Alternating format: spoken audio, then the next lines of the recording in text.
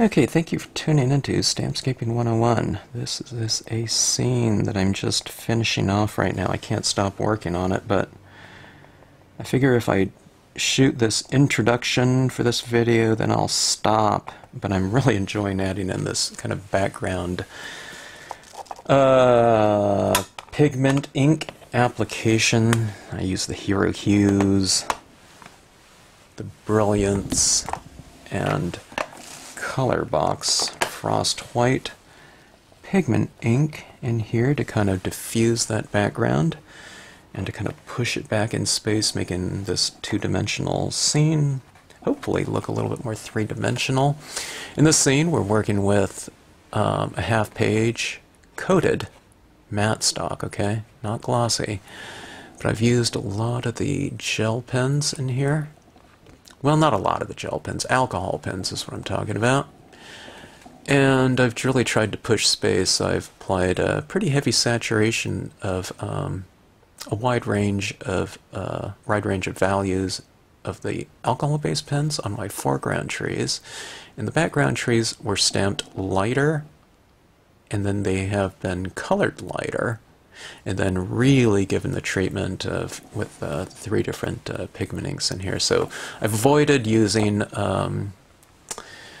dye-based inks on this scene altogether, except for my impressions of the tree trunks. Okay, the foreground objects were done in a VersaFine, but I didn't use any type of sponging at all, and just more of a direct paper types of applications with you know, the different media. So I think this is a really highly textured piece with all the imagery and the alcohol pen work on the trunks, and then of course the softening of everything in the backgrounds and lightening of it using the various pigment inks. So anyways, just a really fun experiment. I usually don't work in this size, but sometimes you know, you have to do it to kind of play around with what you want to do. So many things are an experiment in this piece, so I kind of wanted to work large so I'd have more space to kind of work out some different types of strategies that I thought I might come up with, you know, or encounter. And I also wanted to check out how different types of media applied over other types of media, such as how would gel pens work over layers of alcohol ink, how would the VersaFine stamp out over, you know, layers of pigment inks and so forth. So I don't know, everything, you know, worked out okay. It's kind of a mishmash to say the least, but I think we made a pretty decent graphic statement here in terms of this landscape and kind of what I was going after. Didn't really have anything real definitive in mind, but I wanted to create kind of a shallower arrangement of objects in terms of you know, how far back they represented in space from one another. Usually I have some kind of sky in the background or clouds or, you know, distant mountains or something like this. This represents something like 20 feet probably. So it's just I guess the background could be just pure light or something like that. One of the things I wish you know, maybe I'll go and add a little bit more shadows, you know, down here. It's not dark enough for how bright that light is, but I don't want to get too dark down here. But see, I'm also using a little bit of the colored pencils on here too, so I don't know, just a real fun kind of a multimedia experiment here as far as this forest goes. So thanks for watching. Thanks for tuning into the channel. If you choose to watch it, I hope you enjoy it. And I don't know, I hope you kind of experiment around with some of this stuff too. I mean, look at the textures in this bark right here. It is just really fun to do with your alcohol markers and gel pens and colored pencil. Things that, I don't know, a lot of you probably have, some of you have in mass already in your repertoire of supplies that you've kind of amassed, if you're like me. Now we just have to use them, right? Anyways, thanks for watching. Thanks for tuning into the channel, as always. Okay, let's see what we can do about creating some kind of space within a half-page matte piece of cardstock. I don't know too much about this paper. It's just a ream of paper that I bought from this place called Kelly Paper probably 20 years ago. It's been a really long time. It says Appleton Papers. Don't know if something like that's still around, but this was the Utopia cut size coated. So it's a matte coated paper. It's 80-pound cover stock.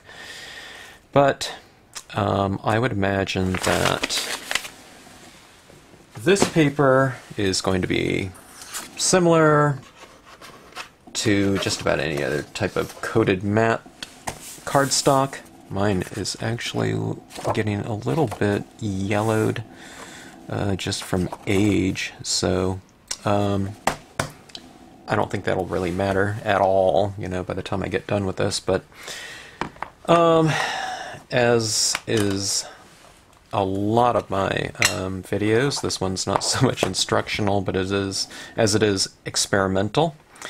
But I have an idea of what I want to do, and that is I want to stamp out kind of a forest, trees. I don't want to make it too deep, though, in terms of imagery, okay? I want it fairly shallow in this one, in terms of the visual space that we can see in it. But what I want is kind of a backlit, kind of a almost a, I wouldn't say a blinding white light, but a very strong one coming in from the background. Okay, then that's why I don't want to have too many things too deep in terms of, you know, spatially in it, because I want that area in the background to be kind of, you know, washed out in, you know, some brilliant light.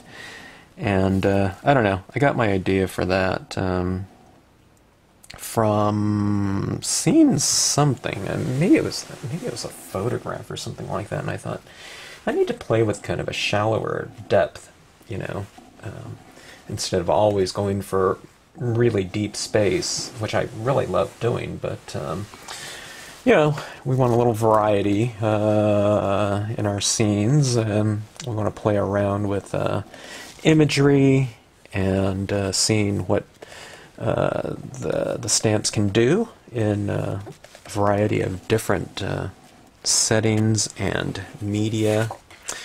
Okay, now this one's called Mossy Covered Trunks, and I'm not sure how many of these I'll do. I'll do a couple impressions of this larger one, and then I thought I would do a smaller one in here, just for some variety. And the smaller one will represent something a little bit farther back in space. So if you've watched my video on space, it's usually the higher you stamp something, the farther back in the distance it's supposed to represent. Okay, and that'll be the case here. Alright, on this one, maybe I'll stamp it a little bit lower.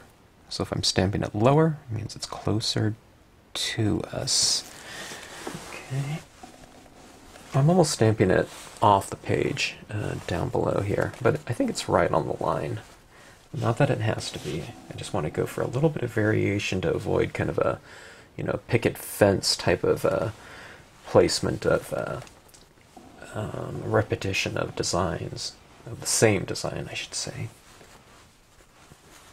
So if you just kind of play around with your placement of it. Now see, this one to me, you know, it almost feels larger just because we've stamped it lower down. I mean, it's closer to us, okay? Now I've stamped out more of the image because it's on there, but I don't know, it just feels bigger even though it's, you know, exactly the same. So just a little tweak there.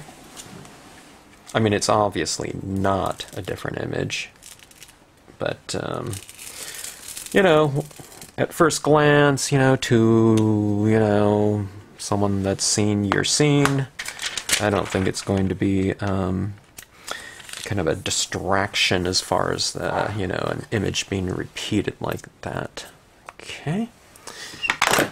Alright, let me see if my stamp will fit on this one.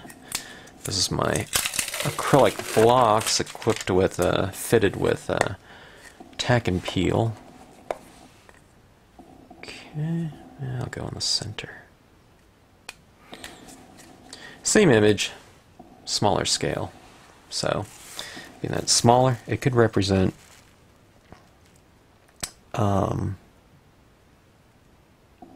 smaller trees, but in this case it'll represent something farther back.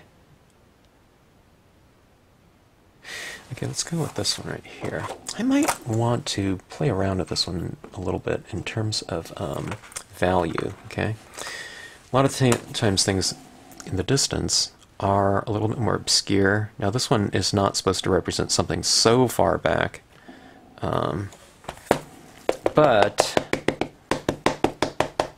maybe we'll play around with value anyway. Maybe stamp it out and then stamp it again so it's lighter. I'm thinking it's hard to say if hard to tell if I've taken off too much ink. You know, I'll just go like that and go with the second impression. Always have these tree trunks going off the top of the page. Otherwise, I'm going to have, you know, kind of that abrupt ending somewhere within the scene, which is not what I want. So, tree trunks, for me, I usually stamp them off the top of the page. Now, I'm going to overlap this tree trunk here a little bit, so I'm just going to mask it off a touch, like so.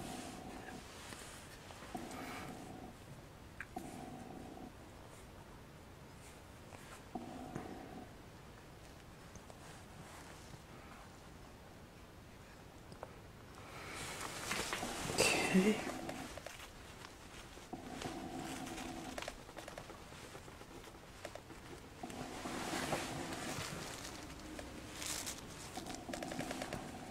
This is the Mossy trunk small. Oh, good. That's about what I wanted in terms of the value of it. You can see it's lighter in value, okay? So it looks like it's a little bit farther back. Do I do another one? I think so.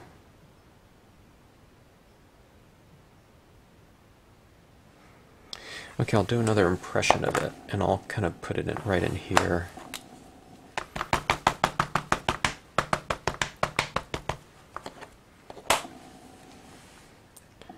Gotta blot it off. This time I took off, I think I did. I think I took off a little bit more ink. It's always hard to tell, though, exactly, so. Masking off a tree.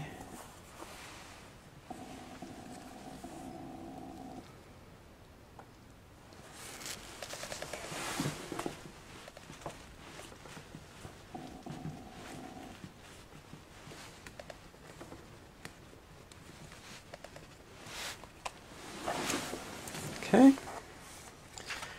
That, and I think I'm going to do something else. I'm going to utilize part of the stamp. One of the good things about scenic stamps is what you do is if you just want to use a part of one of your stamps, then just don't ink up the rest of it and just stamp out the portion of the stamp that you do want. So I'm taking off this ink. I'm doing it with a wet paper towel to make sure that I remove off all of the ink that I can. If I want to be really careful, maybe I spend a little bit more time kind of cleaning it off, but I tend not to be too careful of a rubber stamper in general. So it's not something that I really worry about. Okay. So just this trunk is inked up. Blot it off, and let's figure out where to put it now. When I put it now. Let's go ahead and do, I'm going to stick it in between a couple of these trees. Alright, so I need a little more masking material. This is my masking material. It's always very, very simple. And I slightly undermask. When I say slightly, it's probably 1/8 of an inch to almost 1/4 inch, because these tree trunks, while they're not silhouettes, they are fairly solid, the ones in the foreground I'm talking about. So let's get a bit of this tree in between the foreground tree, and hopefully it stamps out a little bit lighter. Yeah, it does. See that right there? It's just lighter, so it looks a little bit farther back, and we have layering going on in terms of imagery. When you have a repetition of imagery, of the same imagery, shapes and whatnot, it creates a continuity within your scenes.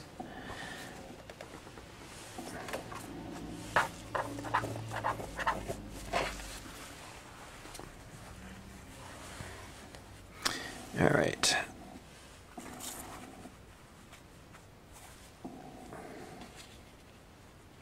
Can't get too much of an easier masking assignment than that. Remember to kind of have the tree trunk running off the top of the page.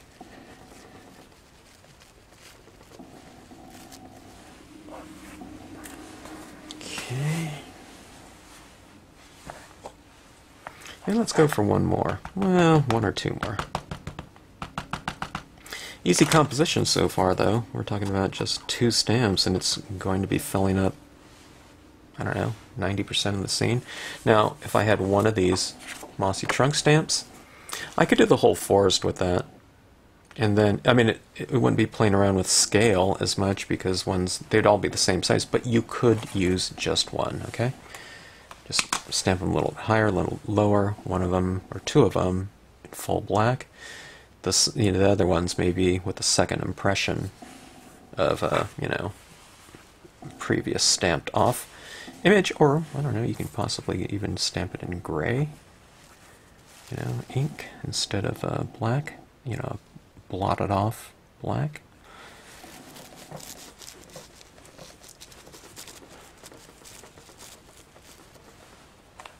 Okay, and let's go with something else here. Not something totally different, but let's go with the other tree. Okay, so I use this tree, and I'll use this one. This one has less branches, so give me a little bit more variety. It's going to be in the background, so it's more of a subtle variety, but you have the stamp, you might as well make use of it, and push it in terms of your use of it.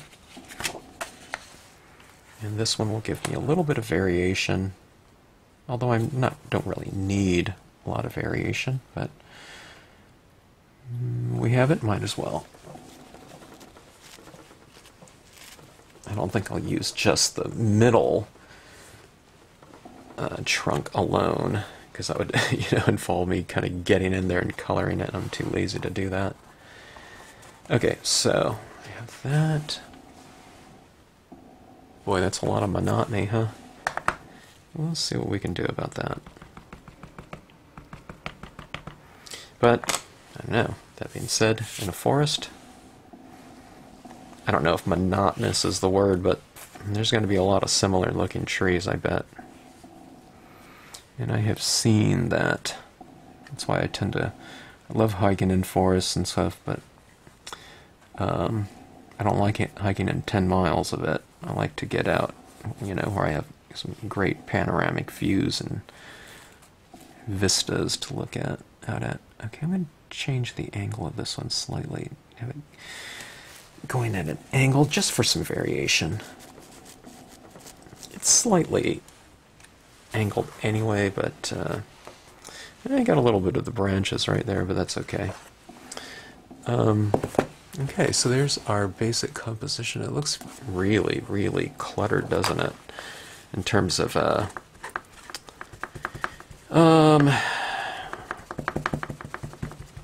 textures. Okay, let me we need to mellow them out a touch. And we'll play around with the thing that I'm really wanting to play around with a lot with, which is backlighting in here.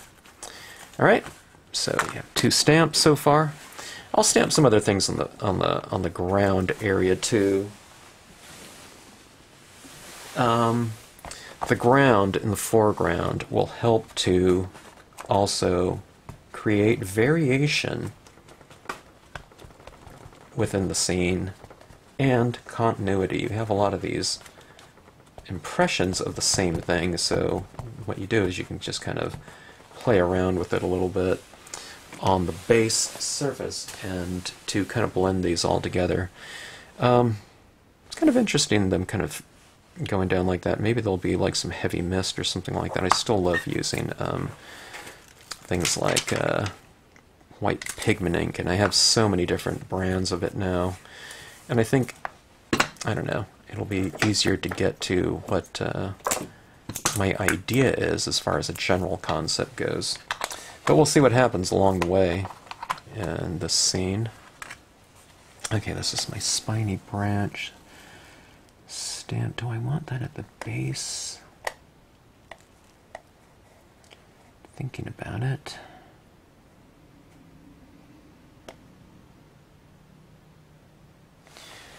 Or do I want more of like a floral thing? Not floral, but, you know, real leafy greens. Well, something's telling me the spiny branch. Let's go ahead and try it.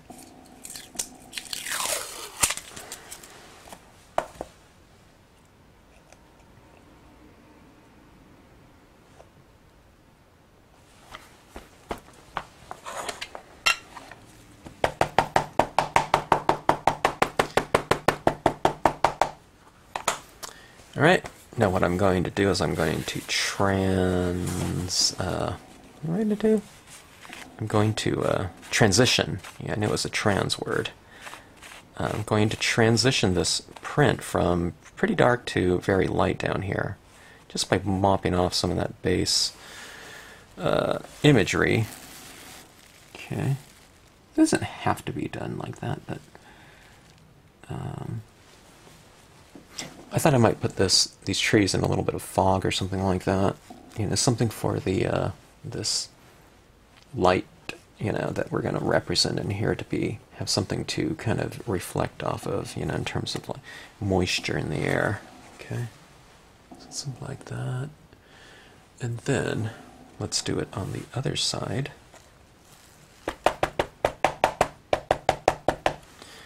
Do the same thing, or I don't know, do I need to? Since this one's going to be stamped lower, maybe I don't need to. I'll just kind of put it over here, coming in from this side. You kind of put the similar images on the left and right side foregrounds.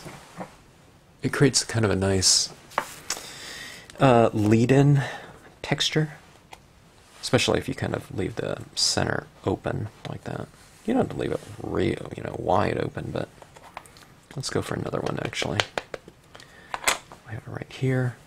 I like that shape right there, but I want to break it up a little bit with some kind of more organic form, something like that. All right. So, feels ominous in there with these kind of prickly branches. You don't want to touch them. You kind of want to kind of stay away from them. All right, now in this scene, I'm going to do some experimentation as far as my usage of media goes. I'm going to keep this pretty simple, and I'm going to approach it primarily with some pens, you know. I'll keep the coloring very simple in terms of techniques and whatnot, but I want to go for a lot of texture. I want to bring in, you know, some various gel pen colors, some browns, and I hope I have kind of an olive green type of color. But that being said, let's take a look at some colors that we might have. I see these as, I mean, you can turn these trees into whatever you want, but I think for me in this one, I am going to keep in that spirit of the name of the stamp, Mossy covered trunks, and I'm going to consider kind of a range kind of like this right here. Right. You don't have to get into specifics, but what you'll notice here, the big thing about this is, you know, there's lighter tones in here. And then if I'm going into greens, I'm not going into something really harsh. I'm kind of going into the pale versions of it, if you have something like that. And remember, I'm just kind of working on matte paper. You can work on other types of papers, you know, if you have your, these are Plume permanents, but, you know, your traditional marker surfaces like a cryogen or something like that. Those types of papers should work just fine. Maybe better, I don't know. But we'll see what we end up doing here. I'm not sure what could use the back side of this paper. You know what I want to do too? So far it's in grayscale, and I think I want to use a pale gray. Let's see. Alright. So, what I'm going to do here, these are for the most part kind of side shaded, and the interiors are a little bit lighter, okay? That's to give it this kind of volume, three-dimensional form, okay? But I think for the coloring, I'm going to do more of the center shading, okay? Now this is a really pale, this is called cool gray. This is cool gray number 3. I don't think that's the Pantone, you know, color name of it or anything like that, so I don't, it might just be from Marvy, I don't know. But basically this is probably I don't know, 7% gray, maybe something like that. It's pretty light. Okay, and now when I'm doing it this way, maybe I do try to stay within the lines. Normally I don't at all, but it's not like this is tedium. It's pretty easy just to keep it in there. You don't have to get all the way to the edge either.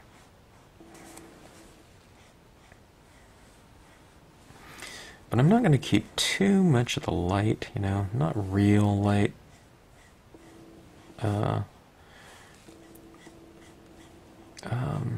Values in terms of the shapes here, because it's going to be backlit, you know, so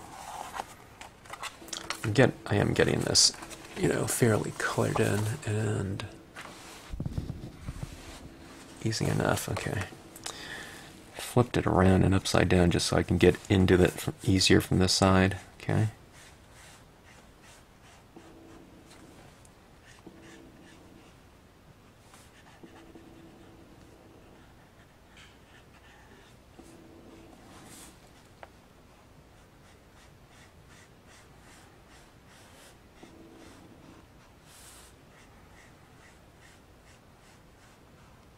Might actually use some workable fixatives on here, but it just depends how my gel pens take to it. Maybe even some colored pencil. I'm not a color pencilist. I'm not particularly good with markers either. But the way that I use them, it should be easy enough. The way that I use it is kind of like the way I use all inks. I just kind of start working with some very pale values, and then I just increasingly get a little bit darker and darker and darker. I don't know how dark I'm going to get on this one, but I probably don't even want it too dark. Alright, now that was that gray. This is a very, very light beige color, okay? It's probably a, I don't know, like under 7%, like a 5% beige. It is super light, but what this will do is it'll give me a little bit of warmth. Okay, you don't have to color the whole thing, you can just kind of do little bits here and there. It is warming up my trunks a little bit, if you can see that. When I do it this way too, and with other inks, you know, dye-based ink technique or whatever, It's an easy way to work. It's very forgiving. You know, if you don't like something that you've laid down. But this pen, if you have pens like this, it is so light. You really don't have to worry about kind of unintentional marks that might look, you know, be a bit obtrusive to the kind of the harmony of the scene or the technique that was used in it. It's almost like laying down, it's so light, it's almost like laying down some very pale chalks or something like that. Speaking of that, if you had some pan pastels or something like that, you could easily go in here and color these in with that, something like that. Maybe you do multiple multimedia on it. Alright, let's see here. Is this getting fairly dark? A little bit. Okay. Green, pale green. Well, let's try it. This is the camel. Okay, I'm kind of putting it in the darker area just to kind of test it.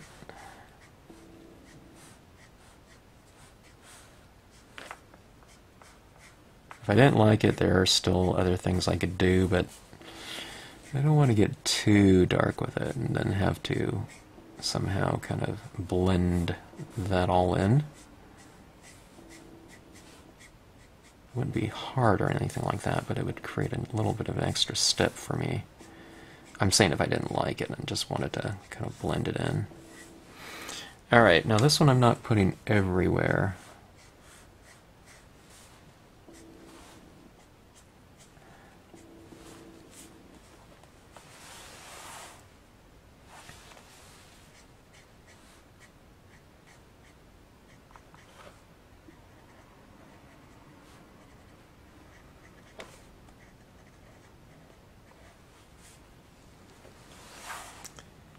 Okay, now let's go down here in the trunk a little bit more.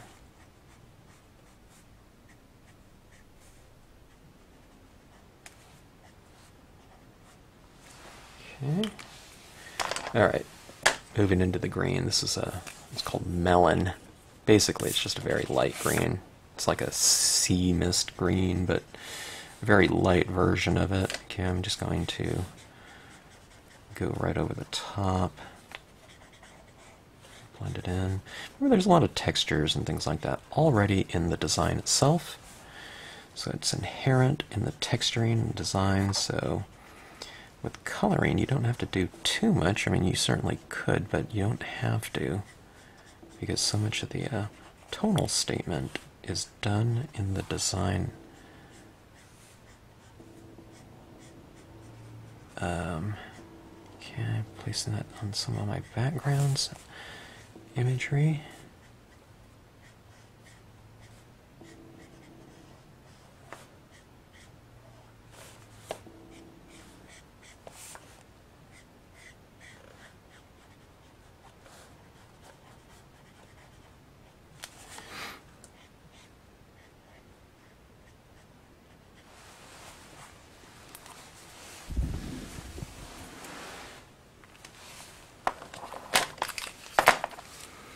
That's my lighter tones. I'm going to keep these ones out because I might have to do in some blending in of the darker tones.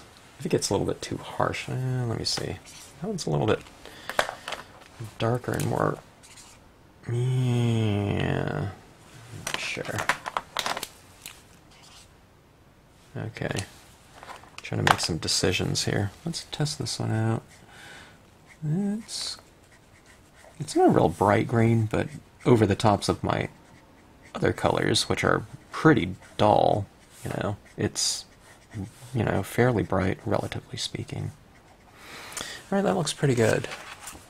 Right there. I mean, that, I don't know, that's really starting to look like a kind of natural wood to me. Or I don't know, some kind of, you know, surface. I'm surprised at the brightness of the colors here.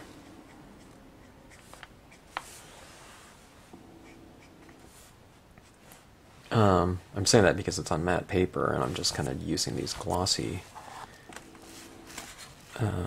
not glossy, but transparent, you know, alcohol-based pens. Looks okay. I guess it is a coated paper, it's just matte, though. Okay, let's see. Let me take a look at these two pens. Did I just use that one, or this one is the Elm Green. Ooh. No, I didn't use that. Super bright, though. Wow.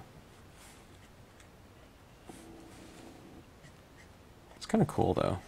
Especially with that, kind of that brown in there in some areas.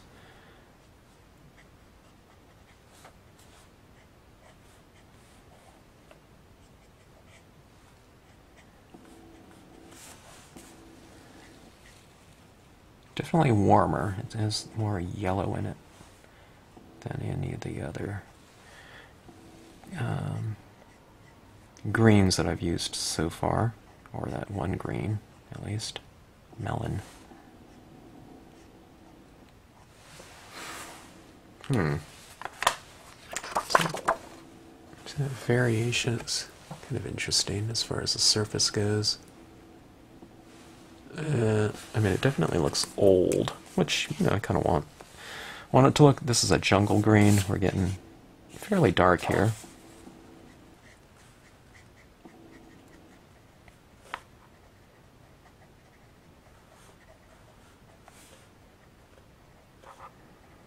I'm looking for some shadows just to kind of fill them in a little bit more with this value green.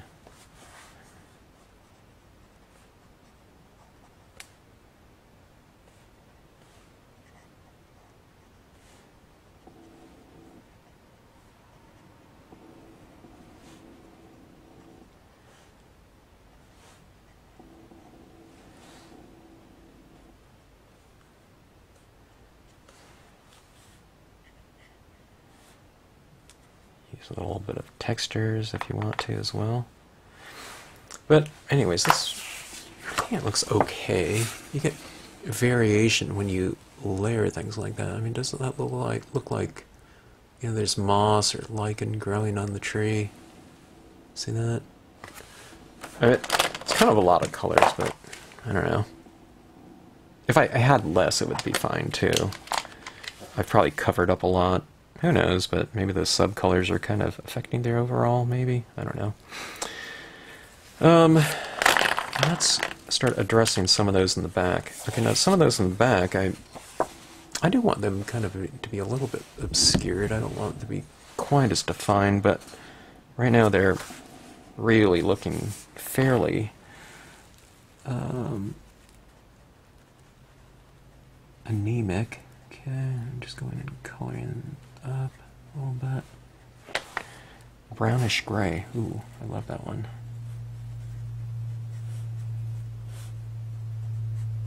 See, this is what I'm doing here. I'm kind of going like this, you know, that type of thing, over the tops of the trees, you know, so, you know, I don't want to do so much like this.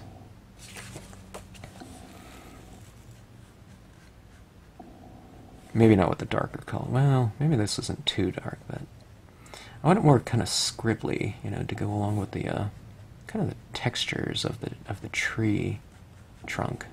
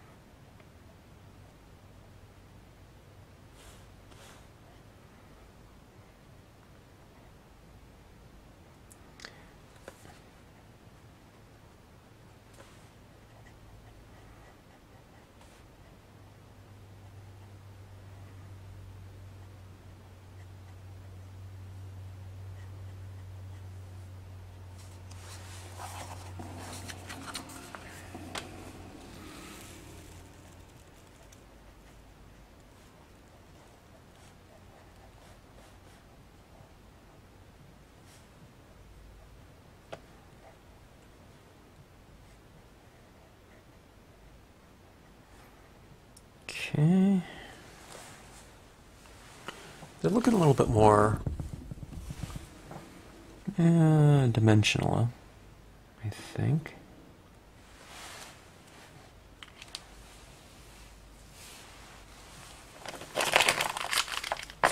It's interesting, kind of the feel of this when I touch that alcohol. It's just, there's so much kind of built up there that it feels a little bit sticky to the touch. But when I'm looking at my hands, I got something from there, but it feels a little bit like that sticky alcohol buildup, you know, that you get when using alcohol inks.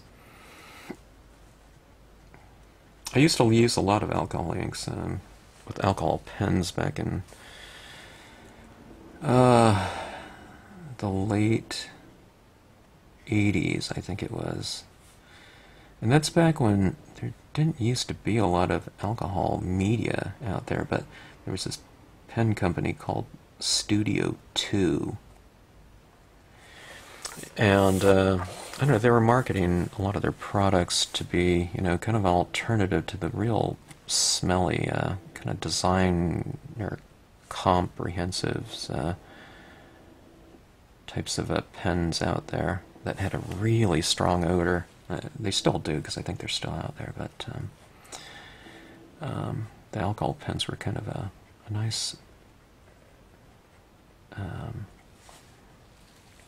variation, or a nice option for me. I wasn't taking too many design classes, though. It was more in illustration and things like painting classes, but things like the industrial designing students, and maybe a little bit of the graphic design students use those in kind of their upper division classes.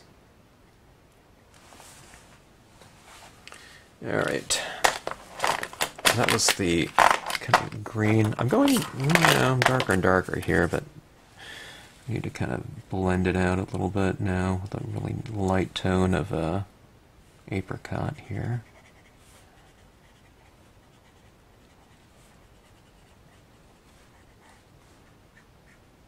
One of the things that's going through my head is what I'm going to do down here on the base.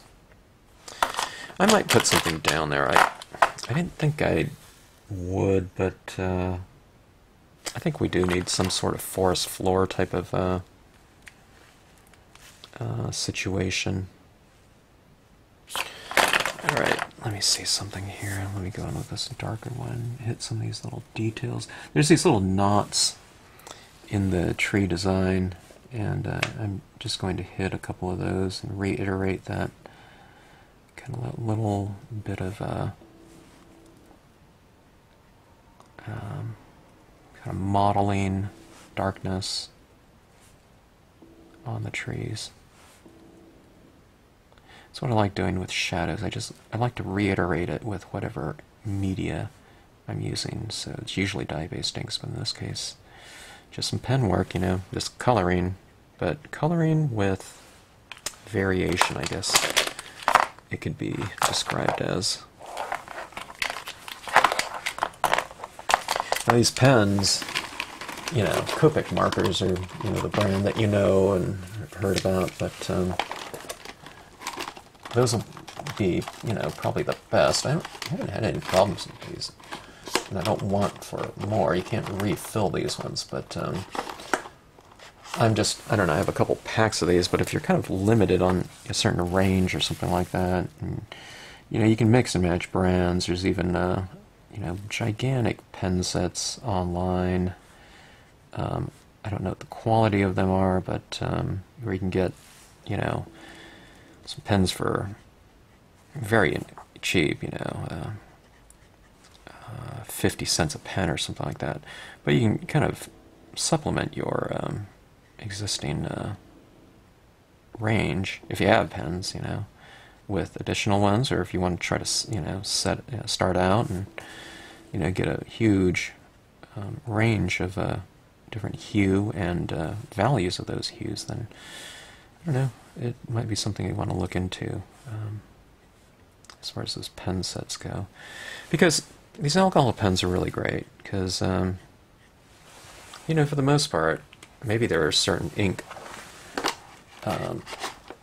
paper combinations out there where it just doesn't work quite as well. But for the most part, you know, I can stamp out my imagery in a water-based, like dye-based ink, and just color right over it with these alcohol-based pens, and it's not going to smear and, you know, make my imagery all runny, you know, because it has a different binder. One's, you know, alcohol and one's water-based, so. Alright, this is going with a pretty bright green, apple green. It's like that. It's like a lime green. And I just added that to my foreground a little bit. It's kind of looking a little bit hot, but I'll kind of tone that back a little bit later. Alright, so going back to my idea of some foreground in here. Let's use some of my Sedge filler stamp. Okay, I'll stamp it off a little bit. Go for a lighter impression in the background.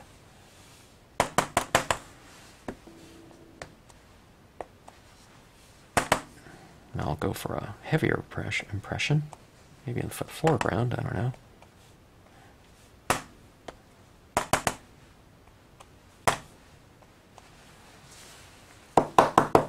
Alright, now there's something that's missing to me a little bit in here, and I have these forms, this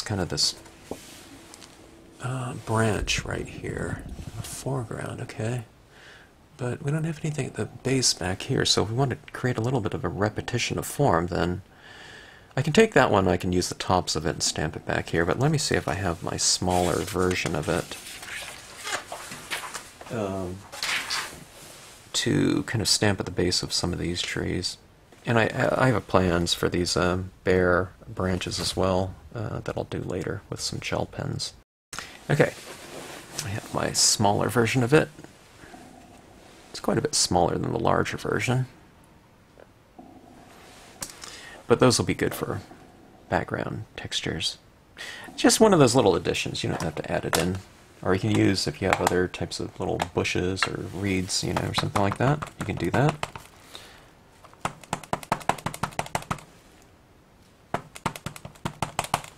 Okay. Stamp it off a little bit. Okay, and I'm just going to wipe off the bottom a touch. Okay, not too much. Go with something like right here. Looks like to be some sort of a plant that grows at the base of these particular trees, maybe.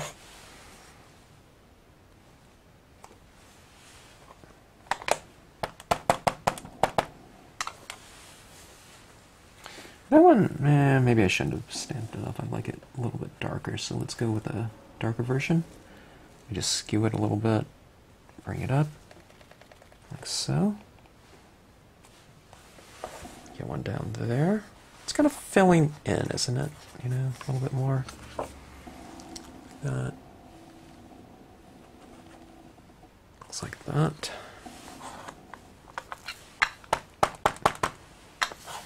This over here.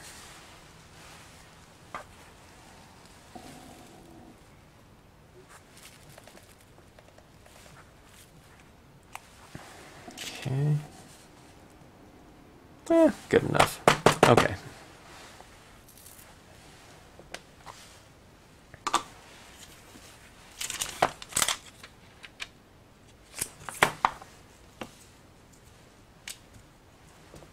I'm looking at my table to see if I have a Sharpie pen here. I'm going to take that person's advice. I'd have to look back at the comments, but you're the one who said to make an X on the back of this tag and peel so it's easier to find.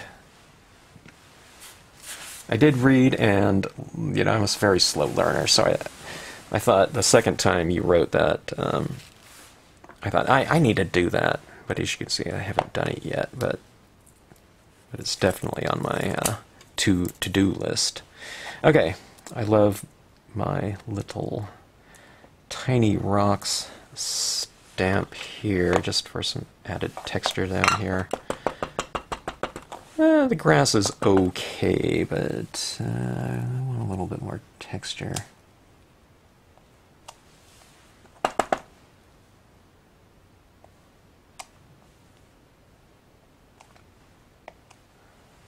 Okay.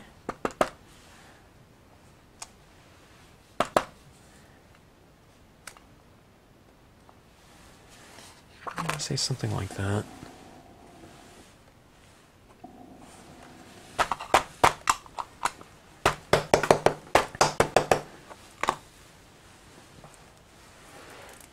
Tiny rocks.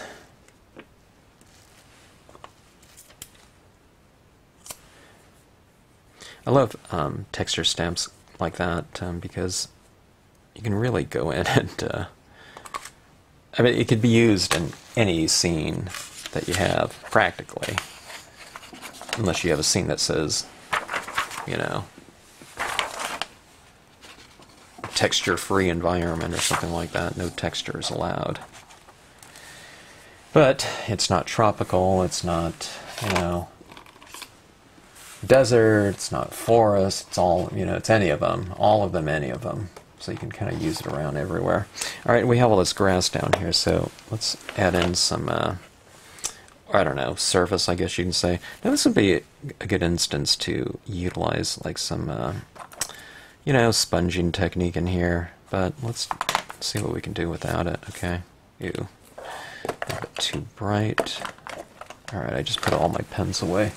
Let me just grab them again. It's easy with the color indexing on there. Okay, to go in and kind of like I do with kind of using the side of this like this now. I want to go for some variation.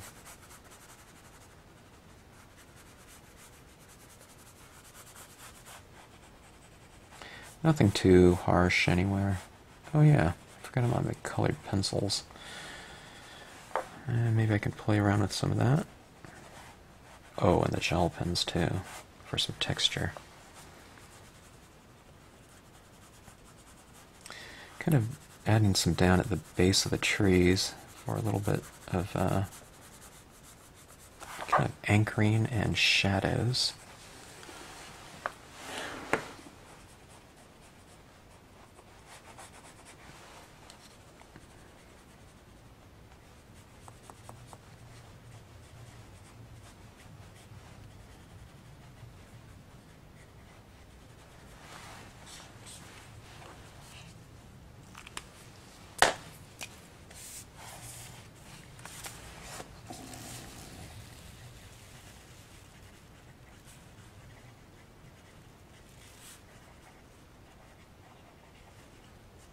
Some green, melon again.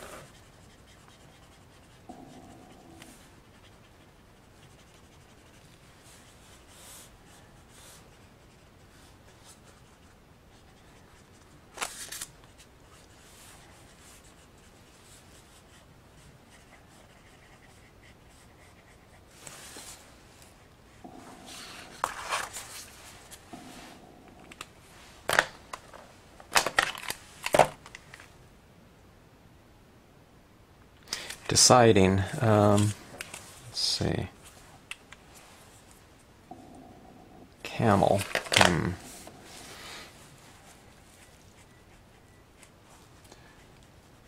kind of added around where a lot of my little tiny rocks have been added at first to kind of put them in a little bit of a shadow.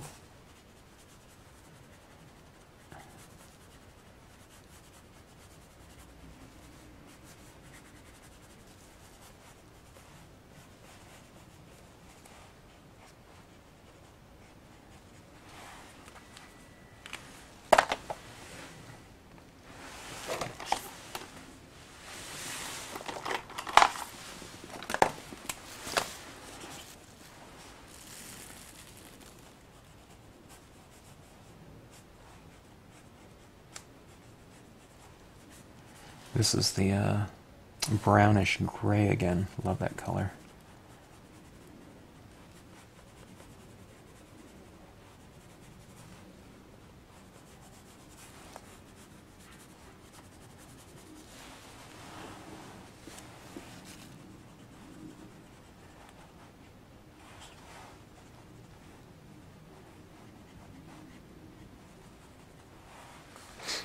Alright, it's looking a little bit crazy down here, so I'm going to have to kind of blend that together. So what I do is I go darker and then I go back to a lighter tone. Now this isn't like one of those kind of more sealed off papers, but you know, I think it'll kind of blend in there slightly. You know, being that this paper is coated, albeit matte, so it's not quite as sealed off. But adding that down like so.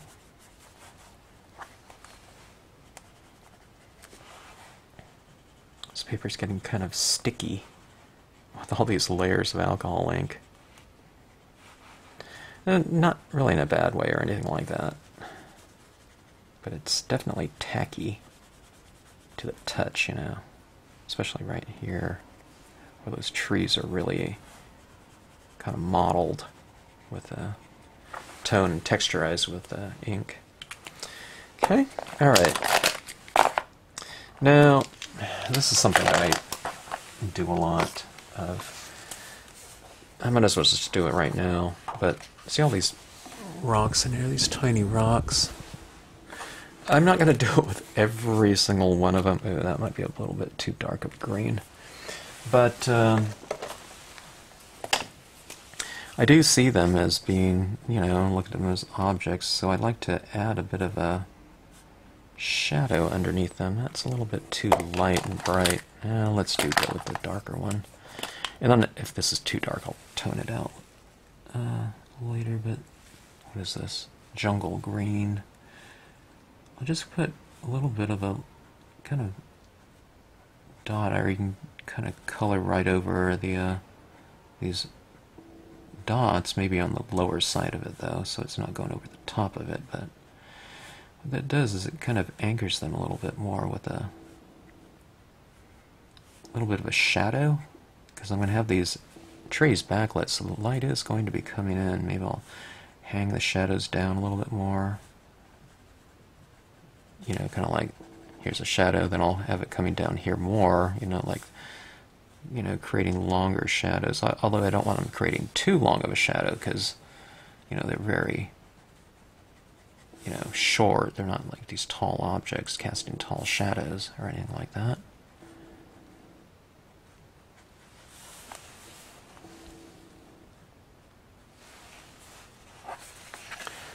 Okay.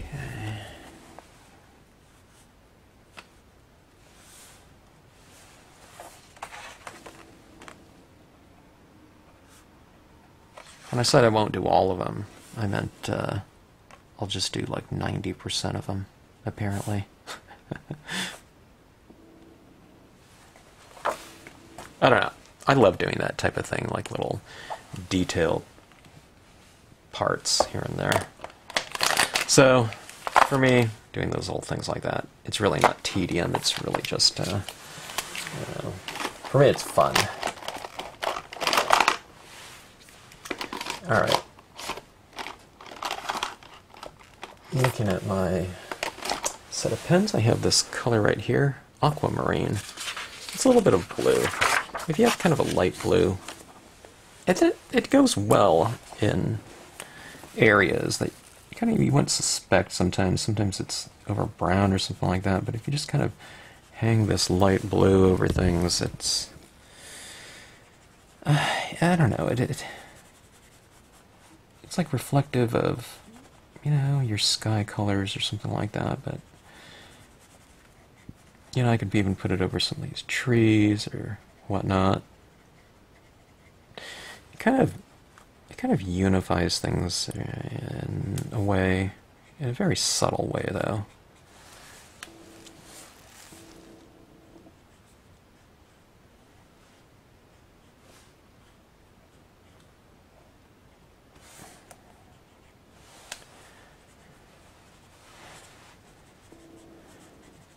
kind of blend out some of those shadows a little bit.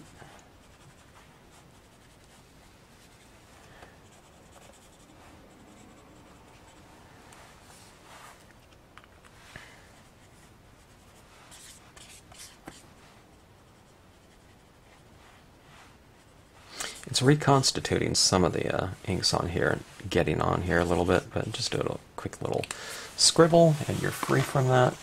Alright, now, I don't know. Let me see if... I'm not even sure if I can get any types of little... This is colored pencil. It's subtle. There's grassy little tufts down here, and I can go in and... What I'm doing is this type of thing. In the grass.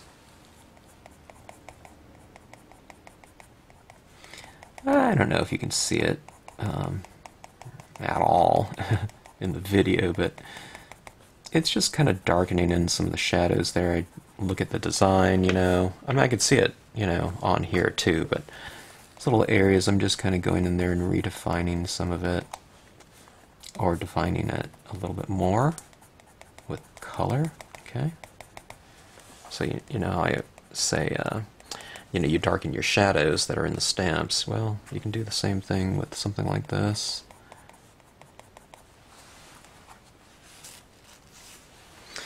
I need a pencil sharpener for my colored pencils here on my desk. Okay, this is dark green.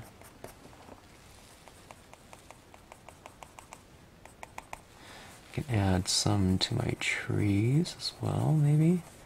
Hit some of the shadows. Ooh, that looks like pretty good.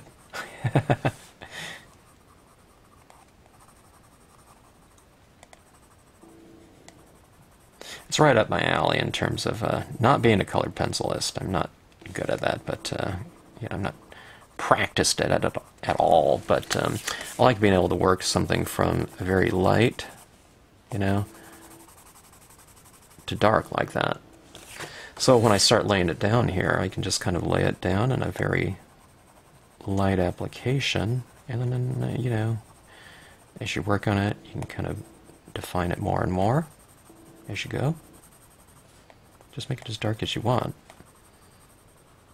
You know, but you have to kind of watch it, though.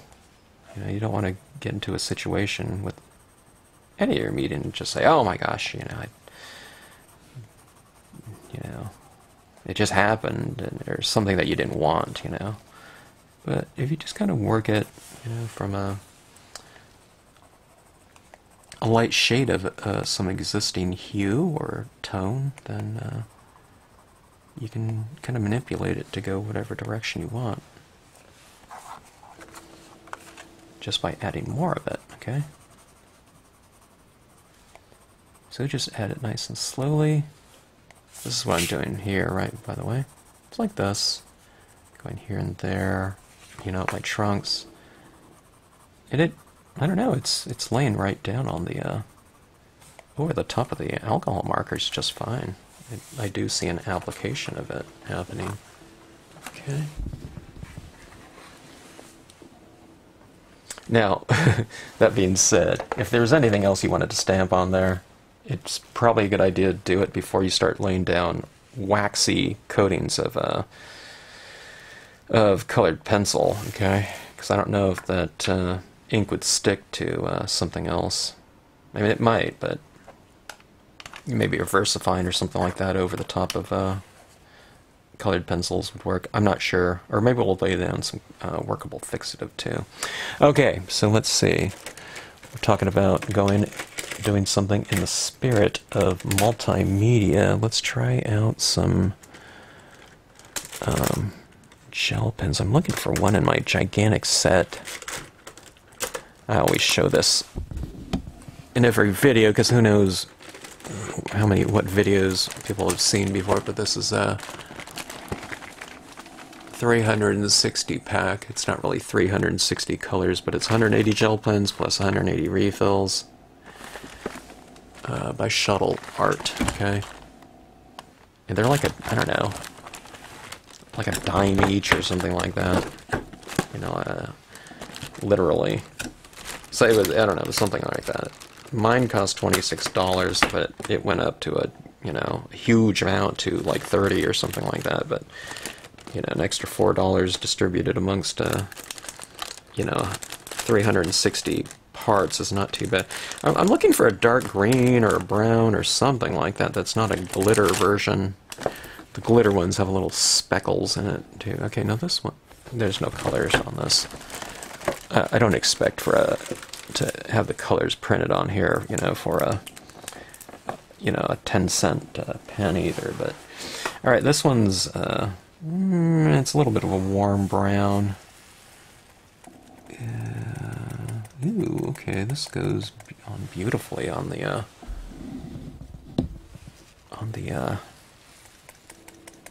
alcohol-based pens.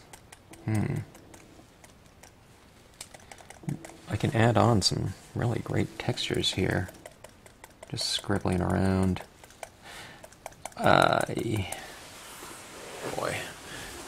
I don't think you can see that at all in the video. Well, maybe you can.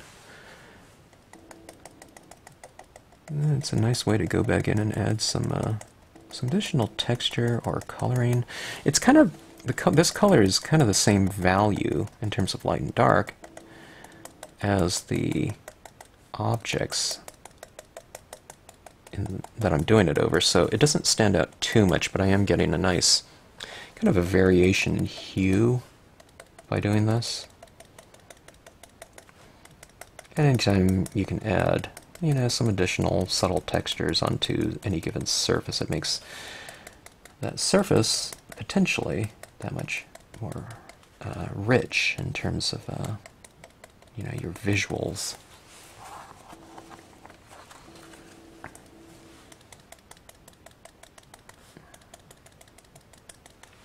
Alright, now that's brown. Boy, I do love the textures, okay? I could see it more than I expected. I kind of expected it to blend in with the background more. Maybe it's the fact that it's a coated paper. Alright, let's see if I have a green or dark green of some sort.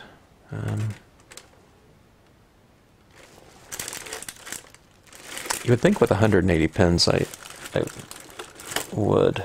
Oh, here we go. It looks like that's about as dark as green as it gets. Okay.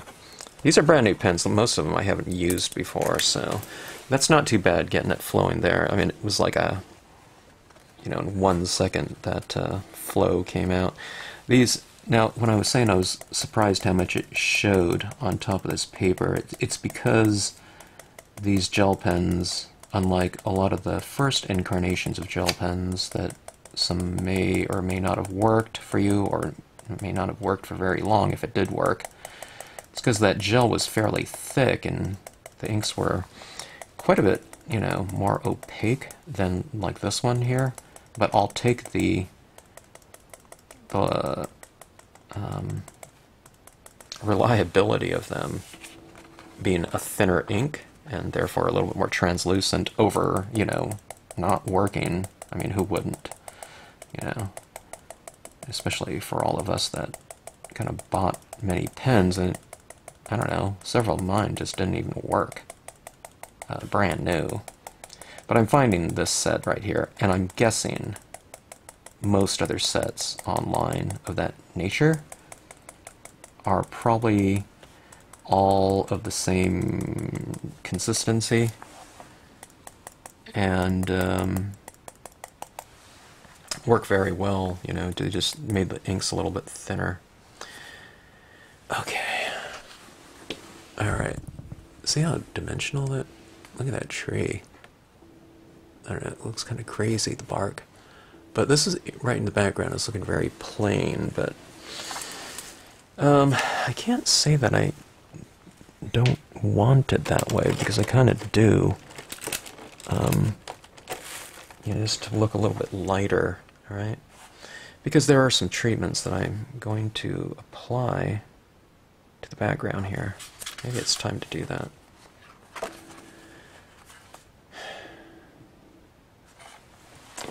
trying to decide if I want anything else in here in terms of additional tones or whatnot. I do have plans for one more layer of something in here, but we'll get to that when we get to that. Alright, so I do have all kinds of brands of pigment ink here. We have the Hero Arts Color Box and the Brilliance. Okay, Color Box Frost White, Hero Arts Unicorn, and Brilliance Moonlight White. Kind of more transparent, translucent, opaque. Not really, but you know. This one's a little bit, you know, a little bit translucent. This one's, you know, translucent but a little bit more opaque, and this one's a little bit more opaque but still fairly translucent. Okay, so nothing's 100% white when you apply it, especially when you apply it in the manner that I'm going to be going in. Let's start off with this Color Box White right now. And I want to kind of obscure some of my tree trunks up here, okay? Not the whole thing, but like the edges, okay? Like the light is coming from behind.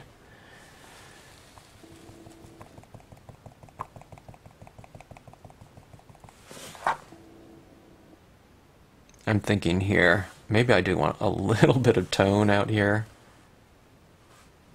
to darken it in just a touch. And that way that backlighting might look a little bit more extreme. Do I do that? Or do I have the lighting coming in from all the way over here as well? Let's not vignette it, okay. I have a feeling that it might look better if it was slightly vignetted, but I do that every time.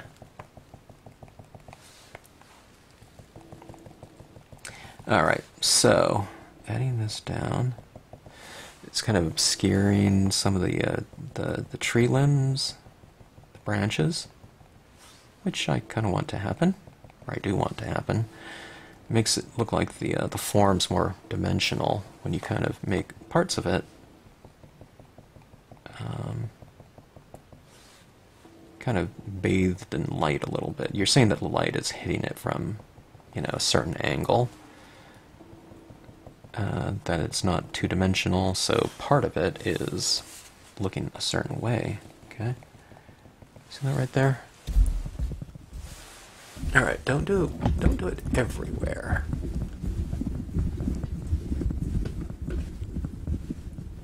Okay, here we go. Try to keep in mind where the camera is looking and not start doing things off camera, out of the frame. See how that's kind of lighter like that? And then just kind of oscillate it a little bit. Run it up a little bit, and then put some more up here. Yeah, you could do the whole edge, but I think it kind of looks more interesting when you don't do the whole thing. So there's this oscillation of light happening across something. So it's right down here. Maybe we'll come in here a little bit more. Up here. Is that what it's doing? Kind of that light is starting to come in. It's starting to hit, you know, moisture in the air.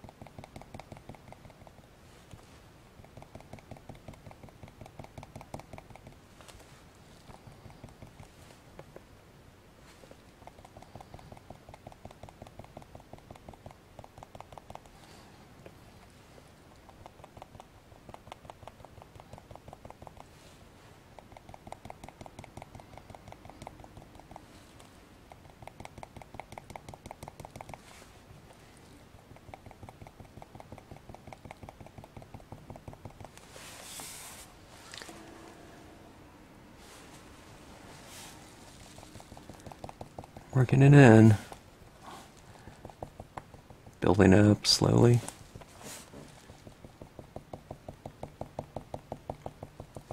definitely looking a little bit lighter, though. Alright, you can put it in your foreground as well. Foreground trees.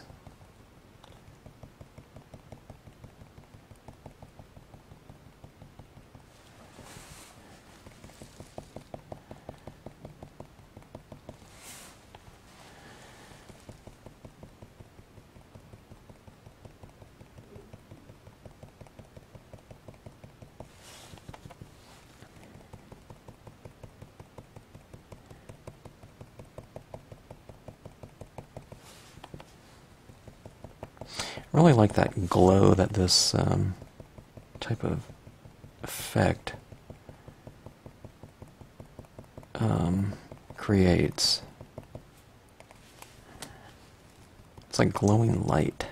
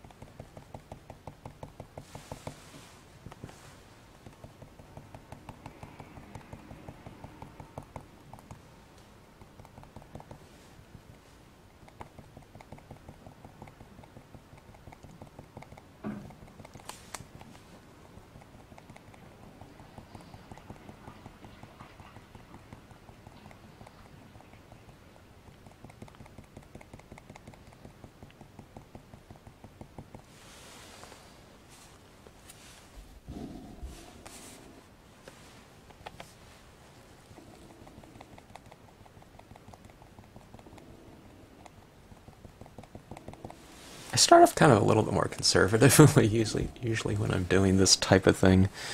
And it's like by the end it's like slathering it on, or it was kind of like that with the alcohol pens. I was being a little bit more, you know, selective as far as my application went, and you know, when you kind of start getting the feel of it, then it's like all out, you know, applications of it, when I kind of figured out where I wanted it to go.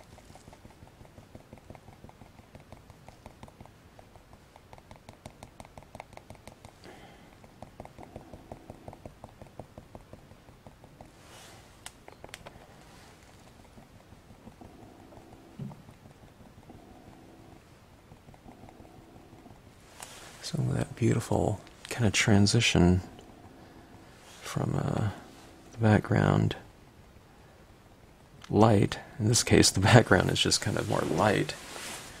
I don't know. This is midground. The white is all kind of background in many ways.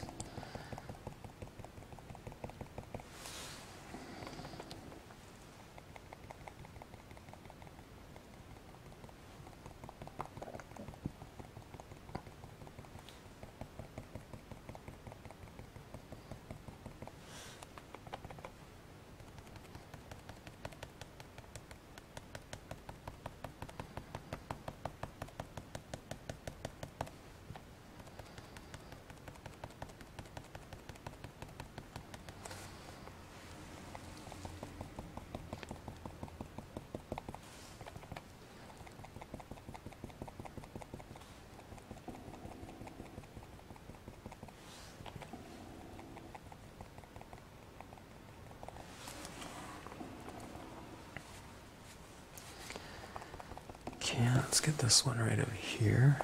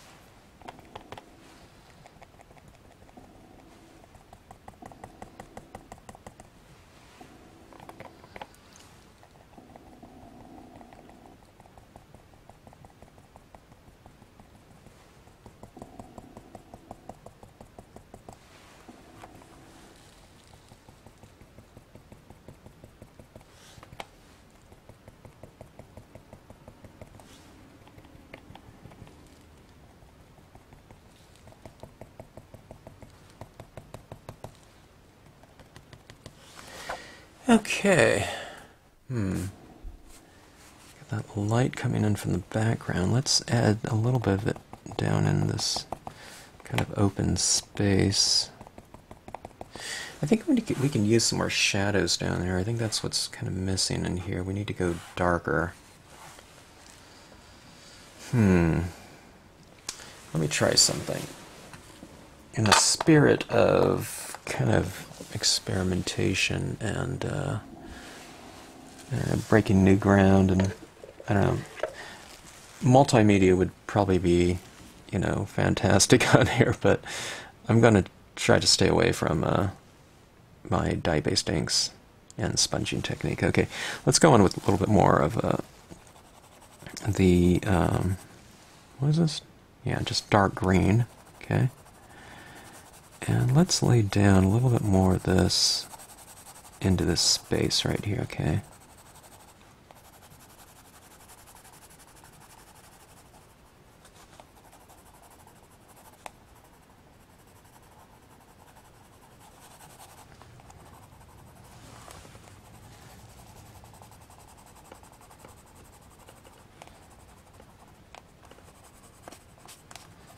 When I say breaking new ground, I don't mean for stampers in general, I just mean for me.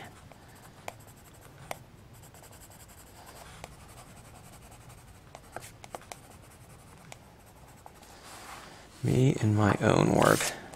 There's a lot of very accomplished colored pencil, and everyone's more accomplished than me in kind of pen work, so. I used to see a lot of colored pencil scenes, only colored pencil. I don't see that too often anymore. I really like colored pencil, I just haven't really spent too much time with it.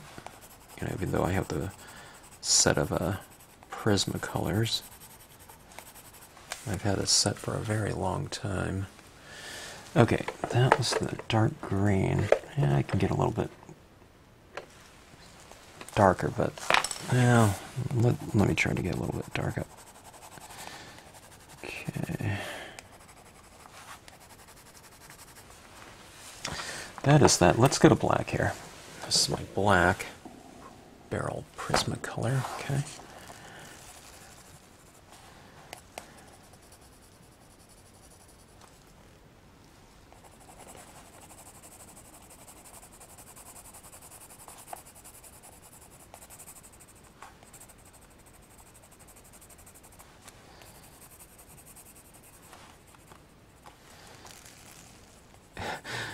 This black is so sharp, it's giving me a little bit more of a definitive line than I want.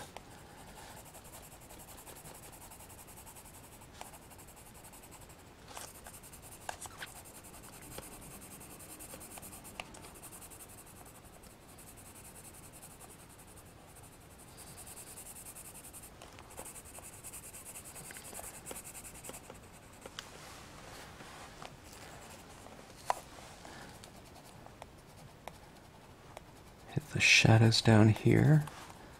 These rocks a little bit more. Multimedia shadows.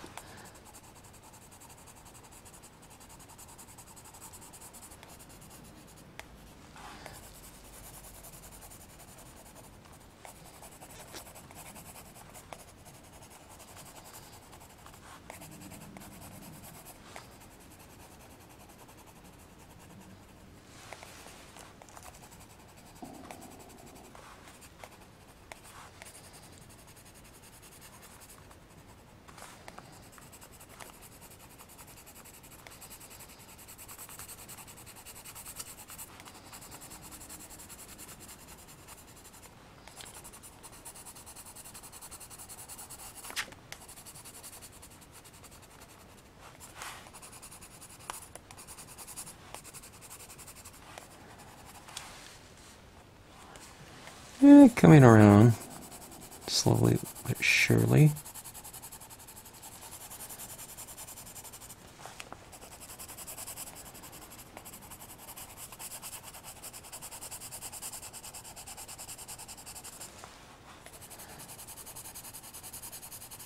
I do want some variation. I'm not just toning out everything in this whole area. I do want some lighter areas in here.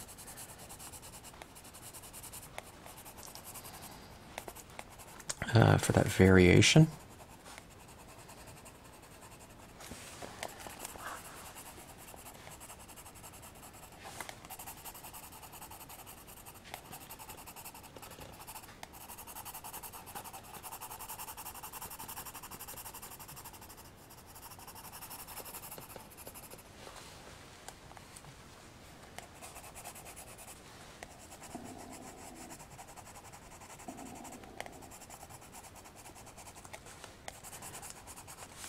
Yeah, surprisingly, this colored pencil goes on right over the top of that alcohol ink very, very well. See, so I'm going like this. So it's not very dark or anything like that, but I can just see, I can just knock it down one value, you know, every time I do that.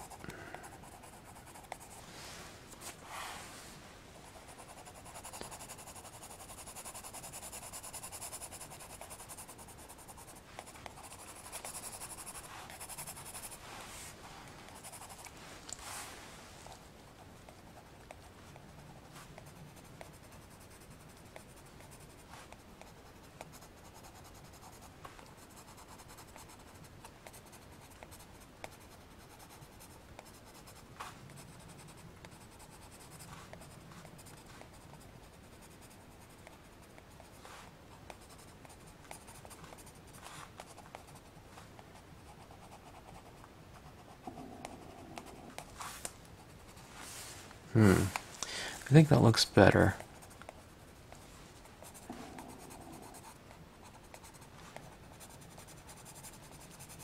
Yeah, let me link up some of these rocks a little bit more in shadow.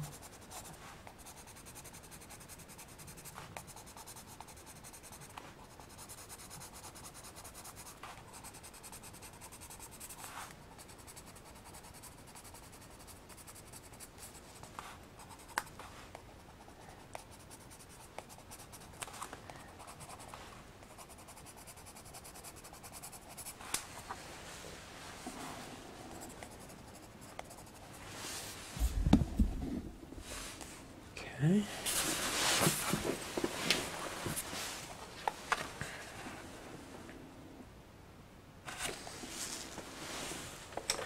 All right, let's see what we can do about bringing in some much more brilliant white light into the scene. If we can. Let's go to the Hero Arts unicorn. White. Pigment ink. Okay, being careful not to take it in too fast.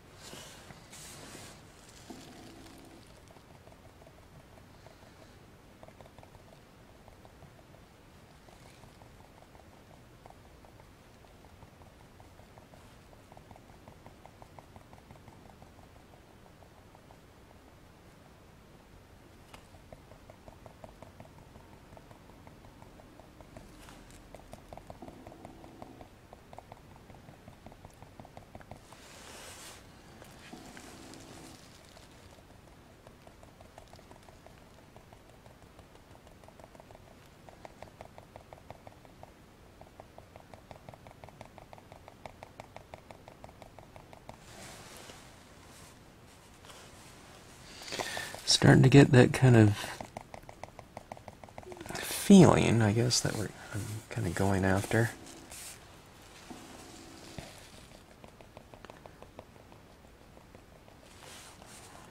All right. I'm going to plaster over some of those impressions that I didn't like, that kind of got in there, you know, by mistake, right in between these trees.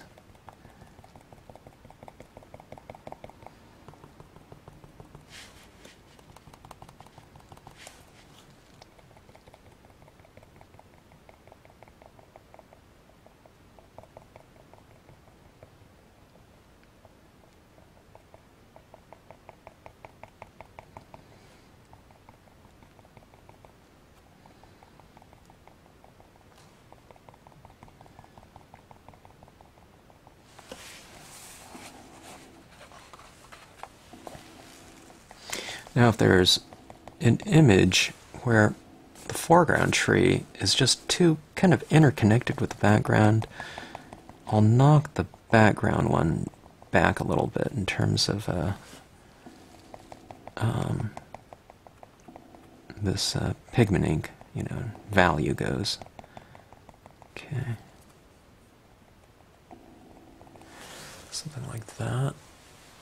And down here I can use a little bit more of a separation shell, kind of white out, not white out, but get some of this, a little bit more pigment ink applied back here.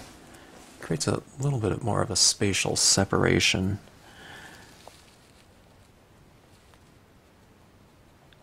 You know, as I'm applying and going back in and kind of mopping off, because this hero art's when I need to remind myself how wet it is, just at one tap and it's really slathered with ink, so kind of need to be a little more careful about that. Get less ink when I'm inking up my cotton swab.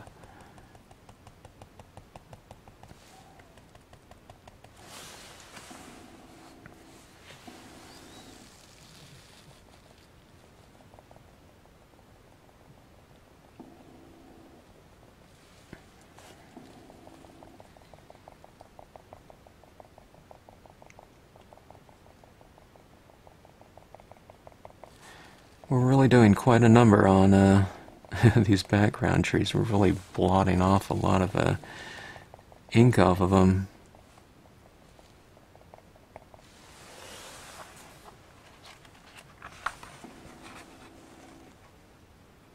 How does that look? Does that look like kind of deeper kind of space to you, you know, in terms of image depth? Hopefully.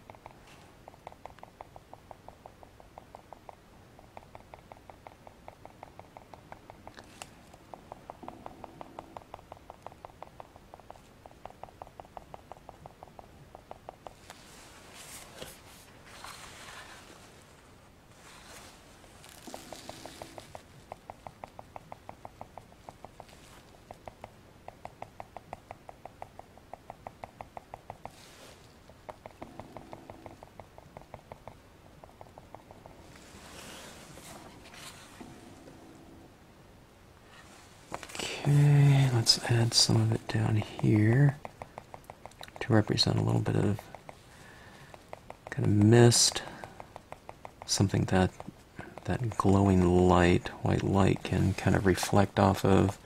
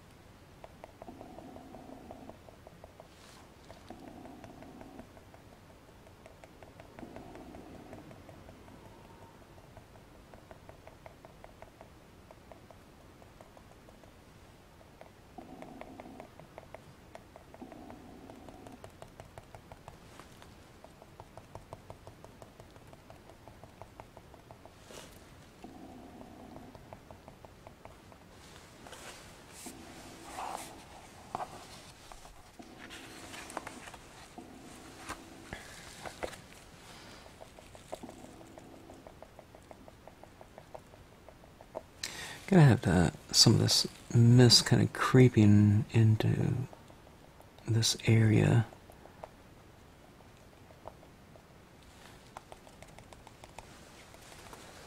There we go. That looks better.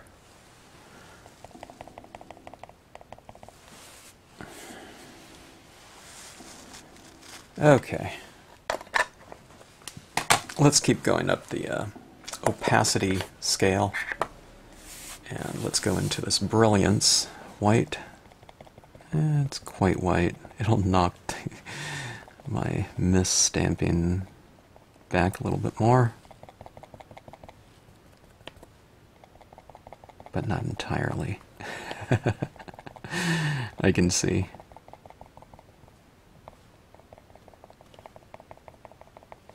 Those little types of things like that don't really bug me, though. I see these all as experiments. Nothing precious. I know I'm having fun while doing this. Yeah, I mean, I want a scene that's interesting and that I like in the end, sure. But for me, the biggest thing is the process. What is that saying? It's better to travel hopefully than arrive, or something like that. And all those types of things. But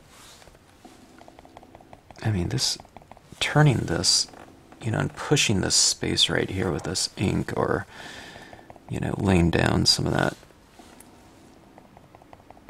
colored pencil, textures down here. I mean, that's fun stuff to do.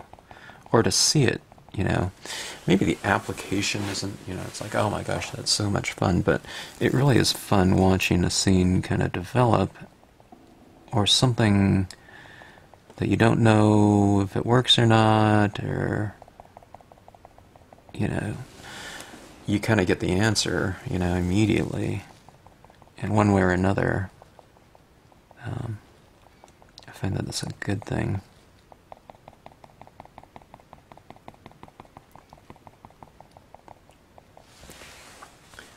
All right.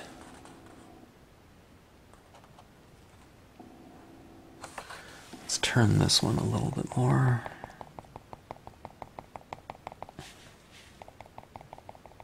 Get a little light on it. Or at least on parts of it.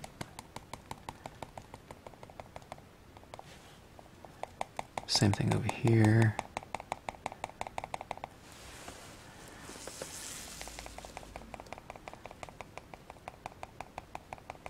Doesn't have to be as much as the background imagery, but just to kind of break it up, those real solid lines.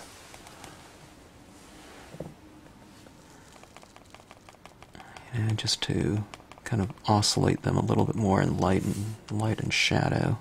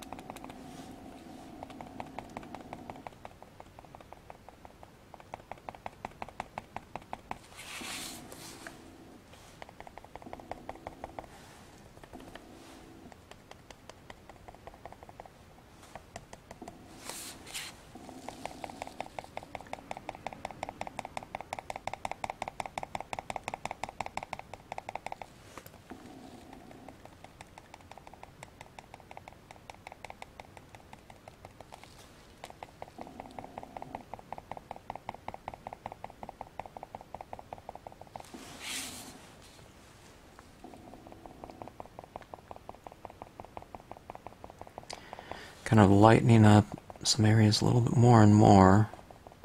I think when this pigment ink goes on to the scenes, it goes on a little bit more light, and then it dries dark from what I've found.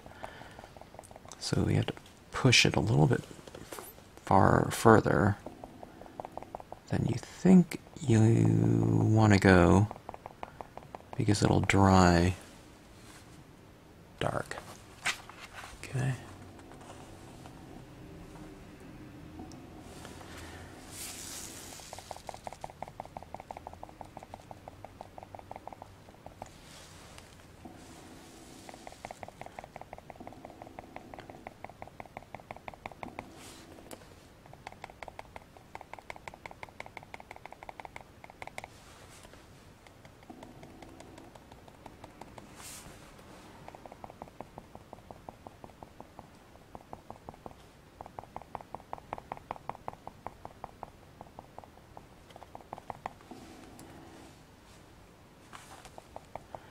Keep going more and more, because I'm finding, it can take it, you know. No matter how much I lay down, it's not overdoing it, as far as I can tell. Maybe a little bit too much there, just dampen off a little bit before it sets up. If this is on glossy cardstock, you can kind of just wipe it off at any time, even after it dries. On the matte, it might get set up, especially Brilliance ink. The Brilliance is known to dry on, you know, glossy cardstock, so on matte cardstock it'll dry even faster and maybe get set. Okay, let's see what we have here. Alright, now one of the things I was considering on here was going for another layer of imagery, believe it or not.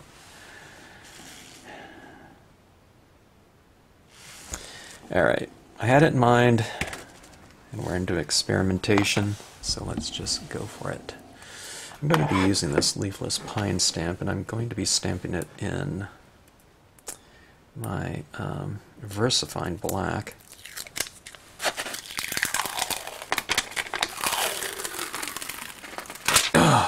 This sheet, taking it off this freshly washed off block, sure makes it tacky. Okay.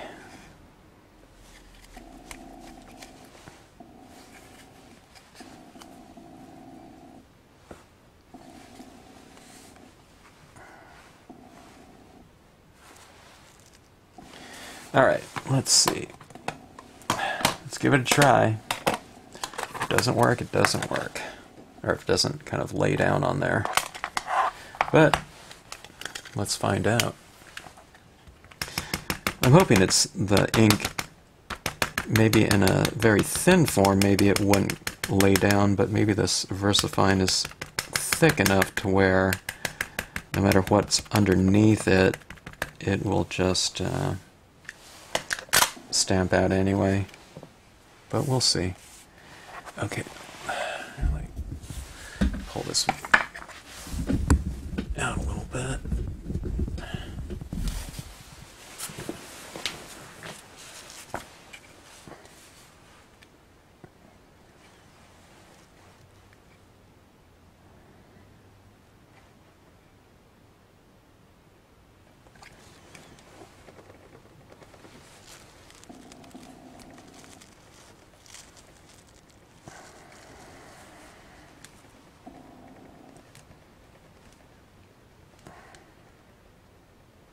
Kind of pressing and holding.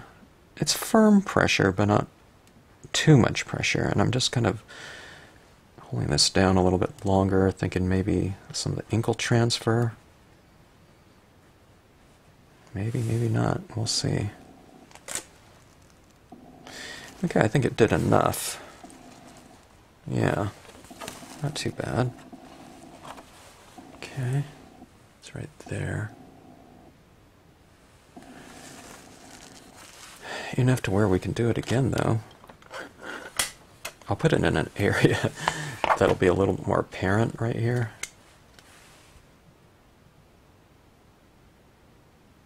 I'm looking at it, I'm trying to think if I want to go with the smaller version of it. Yeah.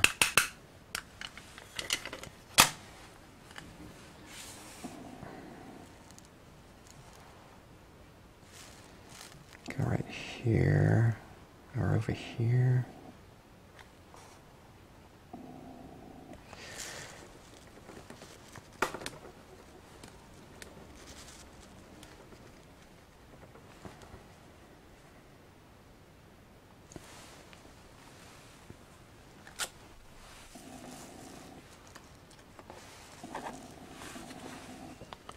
Where it overlaid, a lot of the pigment ink gets stamped out a little bit lighter, but still not bad.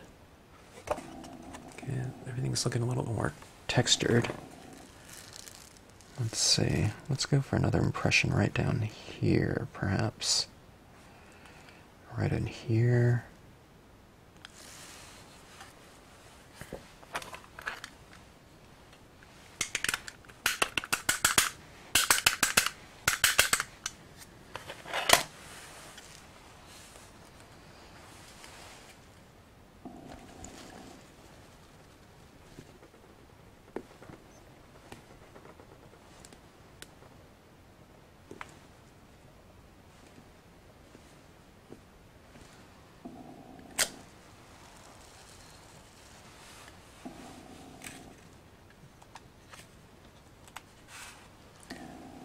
Okay.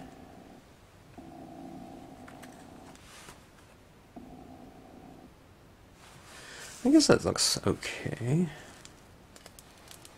think I'm going to go for a medium one.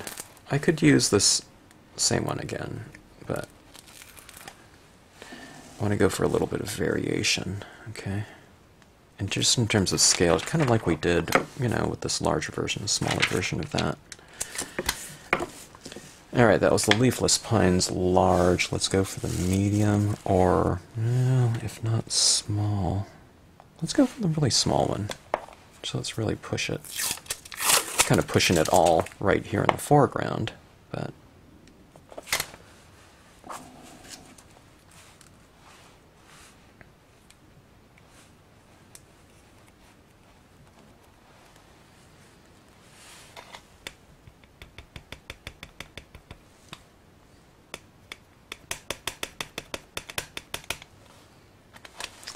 Okay, and how about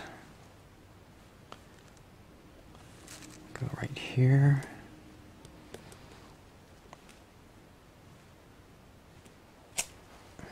And let's do one more. A little bit more visible. And let's go right over here.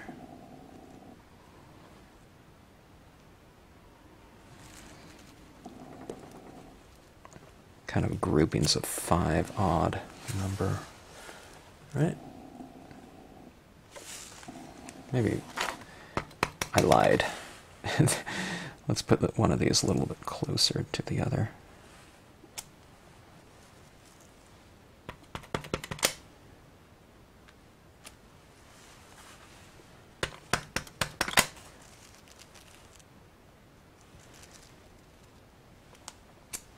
Okay.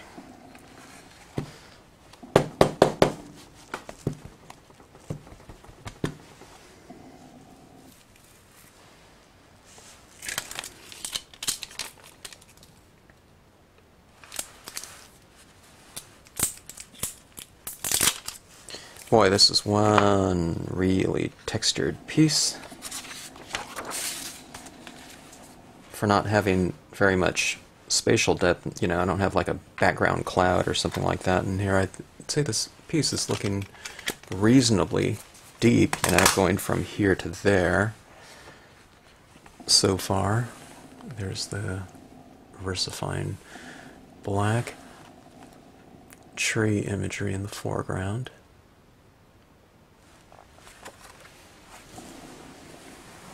I still want something else, I think, in this foreground. Just to kind of break it up a little bit more. Maybe not that. Maybe something a little more dense. Reeds, no. I have some leaves somewhere. No, I'll get to that later, but... Alright. let's go on with some kind of little blooms or something like that down here. Let's say that there are some little white flowers on the forest floor. Ooh, I just accidentally touched one of my VersaFine trees there, and it is really wet right now.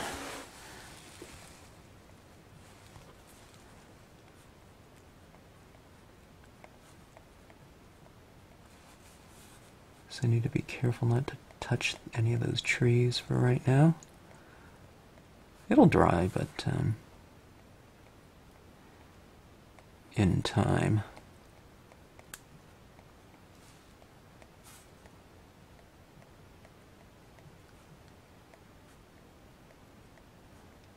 These little white blossoms down here. I mean, they could represent just some highlights or something like that too.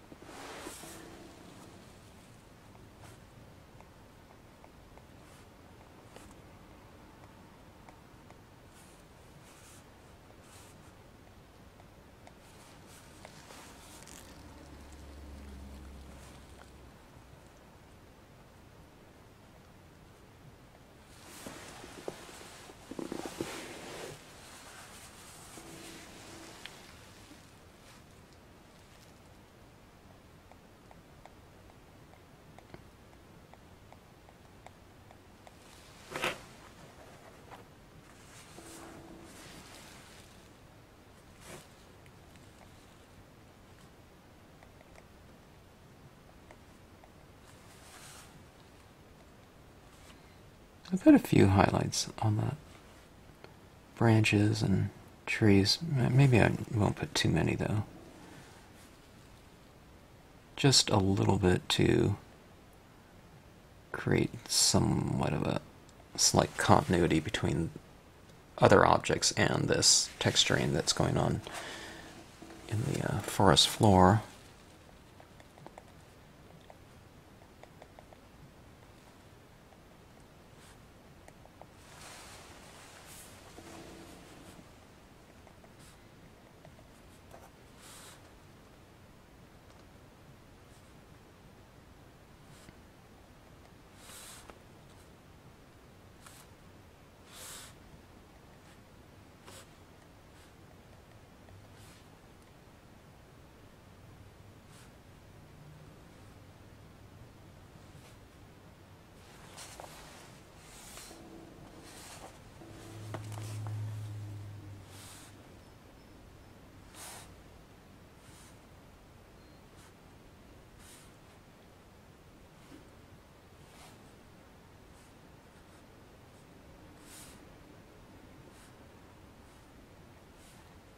Putting some on these branches,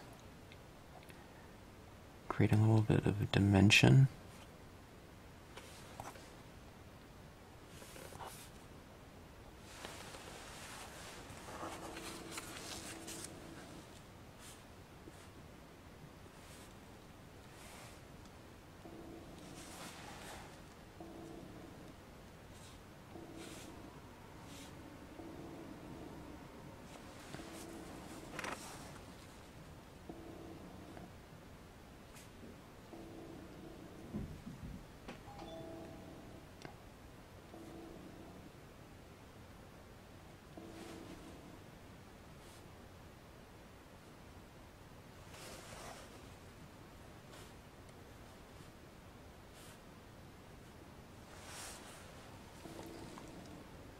I said I would only do a few on those background, but it looks really fantastic on those tree limbs.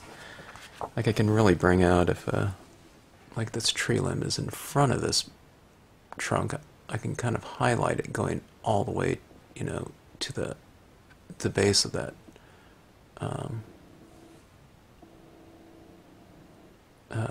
branch. So like this right here, I can kind of just go like this, like that.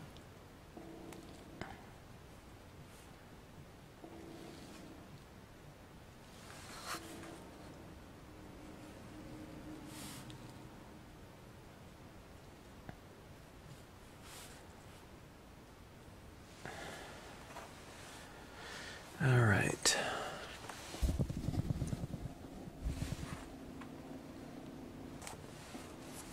Let me see if I have that other. I want my rocks and leaves stamp. I want to put a few leaves down here.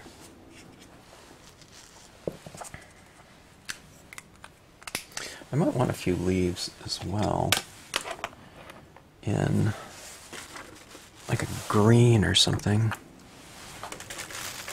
Let me try this one right here.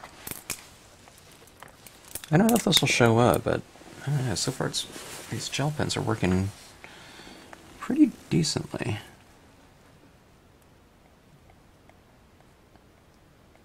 Yeah, okay, I can see my marks. I'm just putting a few little, like, spring leaves on that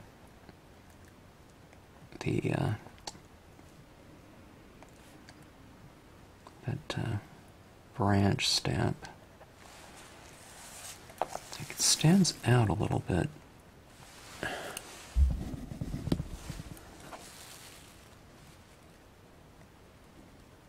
But what I'm going to do is I'm going to do them kind of multi-tonal. So I'll put down some of this green. It's like a medium tone green. And I'll try to lay down another version of green right over the top of it. Kind of offset a little bit so you get both greens.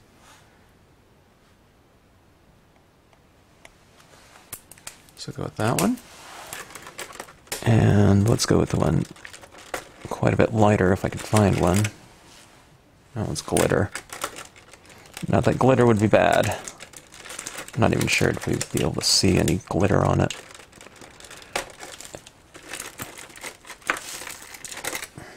This one's like a day glow green.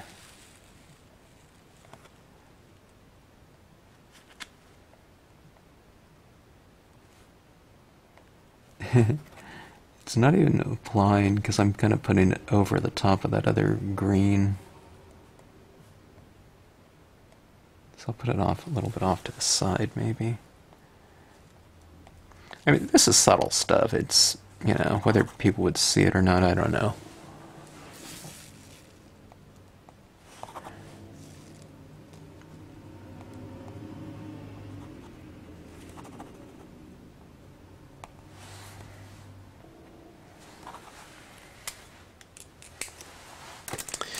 Okay, that one didn't make too big of a difference.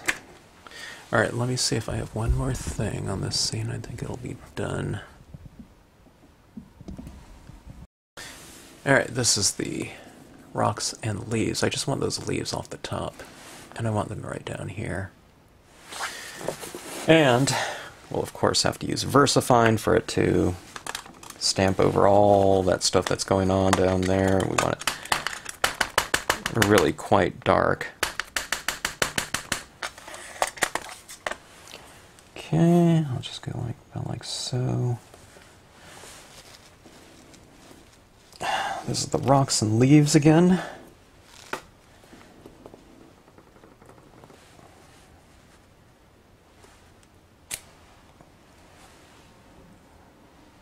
It just looks like tone. You don't really see too much of it.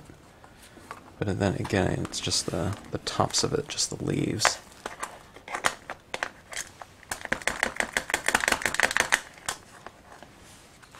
Okay.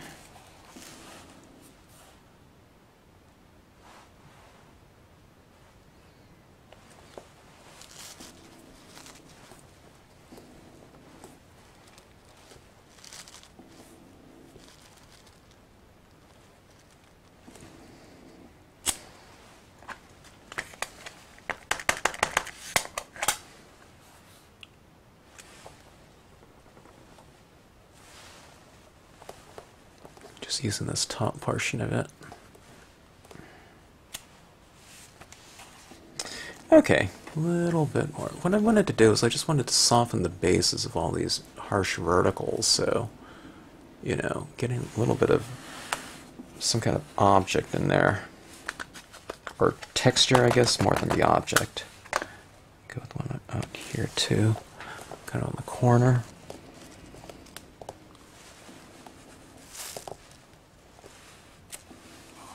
Yeah, that kind of fills in those areas a little bit too. You know how I like to kind of darken my corners with a vignette? Well, I'm darkening my corners right here with that little bit of texture.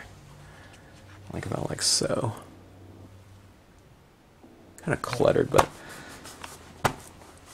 sometimes that's what we find in nature, right? A little bit of, a mass of texture in a given area, depending on the foliage.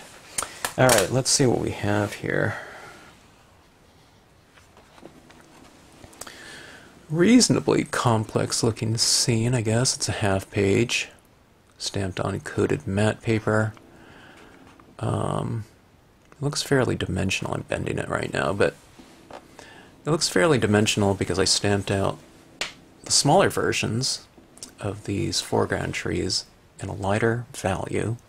You could use these ones again, stamp them up there, do them in lighter value. It should give you a different look, but we're playing with scale a little bit on this one. Alcohol pens, kind of a fun medium to go in there, and I mean, you can really see all those different textures in here from the alcohol pens, scribbled over them a little bit with colored pencil. There's some gel pen little textures in here. If you kind of keep things in a similar value in terms of light and dark, they tend to blend in just fine and harmonize with each other, pretty well. But leaving those kind of heavier saturations and darker saturations in the foreground really kind of reiterates this idea of this thought about space and things being lighter in the distance. And then to go in and to emphasize that, what we do is we went in there and we knocked down a lot of the detail and the values of those background, in this case, tree trunks, okay? And I really used a lot of some of that pigment ink around in here, to knock those back in terms of like light hitting them from the background.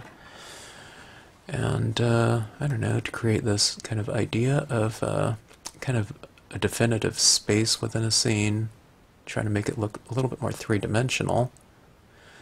And I don't know, I think it works pretty decently.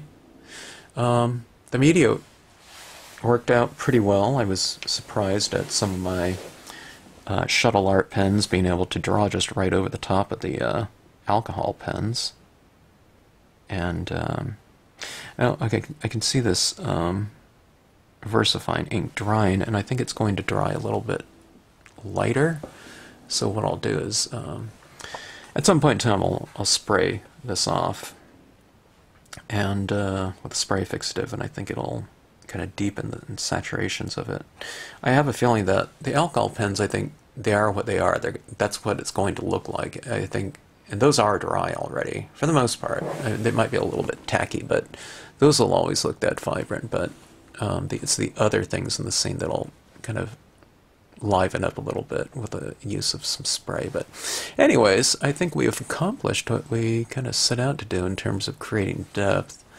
I wanted it to look more like a stronger, bright light coming from the background, but if I did that, I would have to kind of darken in the sides right here with some toning, and I just kind of wanted to do a scene, that didn't involve any kind of sponging, but a little bit of a vignette here.